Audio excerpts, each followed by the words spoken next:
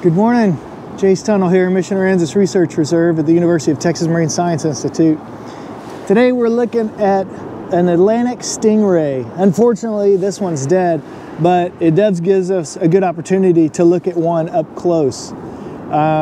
These stingrays, they're actually one of the smallest species of stingrays that we'll find around here on the Gulf of Mexico, and really about 2 feet long is the biggest they get. They're real distinct in that they have a nose that's real sharp at the front, real pointy. A couple of interesting things. These things, their food, they feed on clams and things living on the ground. We call those benthic organisms. Things that prey on them are like sharks. There's several species of sharks that eat these.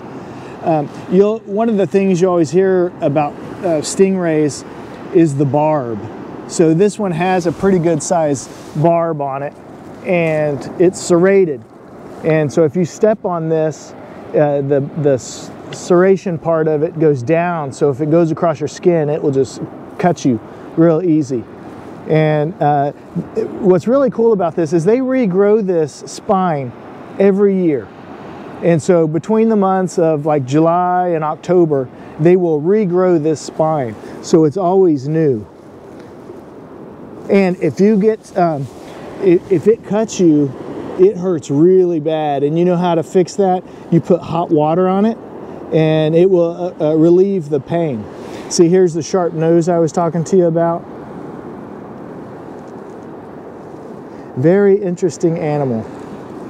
Here, I wonder if, I don't know how bad it smells. Let's see if I turn it over. You can see the mouth. Oh man. Somebody might have caught this one because the mouth is right here, but it looks like it's been cut. So maybe they had a hook or something in it and ended up cutting it to get that out, unfortunately. Ooh, slimy. Okay, so that's the Atlantic Stingray. They're babies. They do have 1 to 4 litters. They're litters, and they come out. When they come out, the babies are about that big. They're about 3 inches long, so they look like the adults, but they're about that big. So real cute little things.